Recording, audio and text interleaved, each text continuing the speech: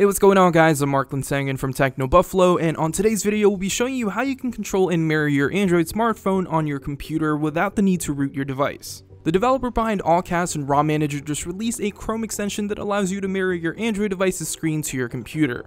Whether you're using Windows, Mac, or Linux, as long as you're able to run Chrome, you'll be able to see and control your Android device on your computer. The first thing you need to do is make sure you have Google Chrome installed. This method relies heavily on Chrome and its extensions, so we need to use that as our primary browser. Next up, we need to download an extension called Visor. Now this will allow us to use and see our Android device's screen on our computer.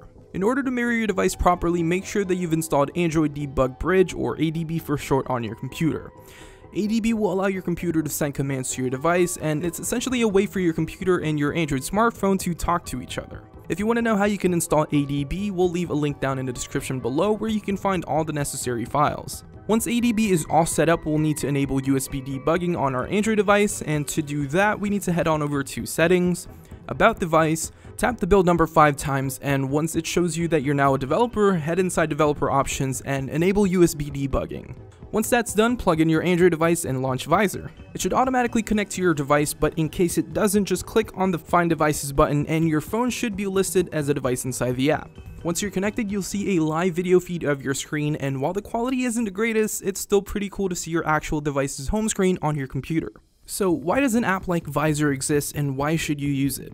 1. It's a simple app that allows you to display your phone's home screen on your computer without the need to root. 2. If you're an Android developer and want to be able to use your device as some sort of emulator, Visor's a neat app that'll allow you to do that. Last but not least, probably the coolest feature that'll be available soon is the ability to screen share your device to others, meaning you'll be able to access devices remotely if you have the proper Visor link. This could be great to help family members or friends to troubleshoot their phones. So mom, if you're watching this, we need to download this. As of right now, Visor is still in beta, so not everything is fully operational.